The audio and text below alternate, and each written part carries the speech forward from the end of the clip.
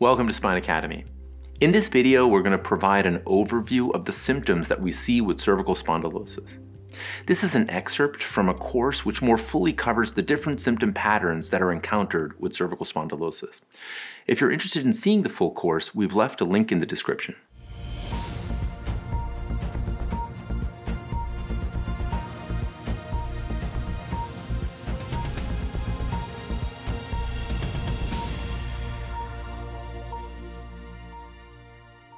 It's very important to understand the symptoms of cervical spondylosis in an organized way. Whether you're a patient trying to understand your own symptoms and make sense of them, or you're a clinician of some sort trying to understand and break down the symptoms that your patient is having, it's important to kind of think about where the symptoms themselves can come from. In the cervical spine, here you can see very nicely, we're focused on this particular area of the spine, so the neck. Of course, can cause neck pain, and as we have covered in prior chapters, arthritic changes here can cause symptoms of neck pain, but of course symptoms from pressure on the nerves and the spinal cord, and that's what we're going to drill in on a little bit more. This video here will give you a better sense of the relationship between the brain, the spinal cord, and the spinal nerves themselves. We have covered the fact that the spinal cord itself runs up and down from the brain downwards. There are branches called spinal nerves, and you can see that there's one leaving on the right and one leaving on the left here at each of these levels.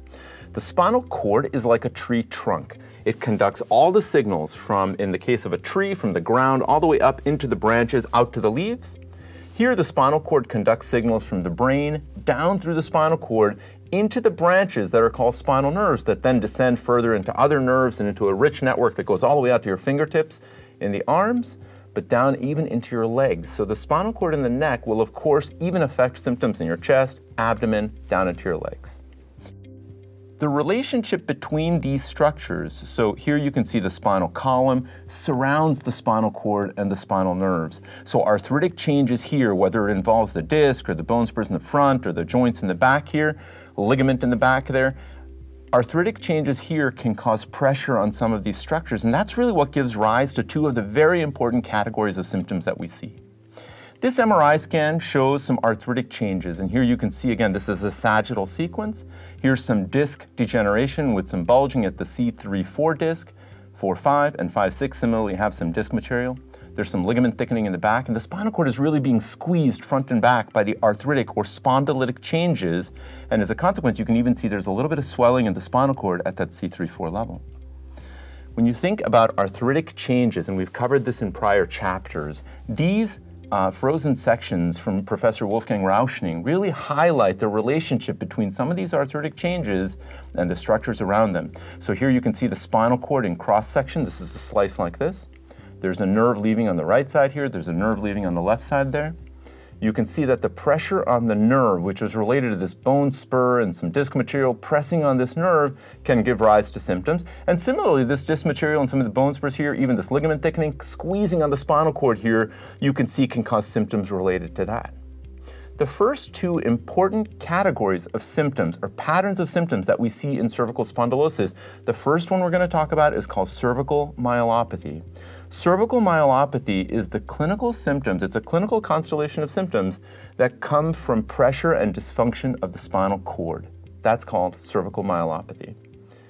Pressure and dysfunction of the spinal nerves is the second category that we're going to talk about, and that is called cervical radiculopathy. And we'll get into both of these in much greater detail in the coming minutes. This is a beautiful sequence that's, or a slice again, that's almost sagittal, where you can see the arthritis, and really it's worse at these levels. Like these are beautiful looking discs, these are quite degenerated. You can see some of the arthritis involving the joints in the back here as well. And of course, those structural findings involving the spinal column can cause neck pain. So the last category to talk about will be neck pain. So the symptoms that we're going to talk about really fall into three categories that are important to kind of think about, whether you're seeing patients or you are a patient yourself: cervical myelopathy, cervical radiculopathy, and neck pain. And we'll get into those in greater detail now. Thank you for watching this video. I hope you found it informative. If you've enjoyed it, please like and subscribe. If you have any questions, comments, or ideas for future content, we'd welcome them in the comment section below.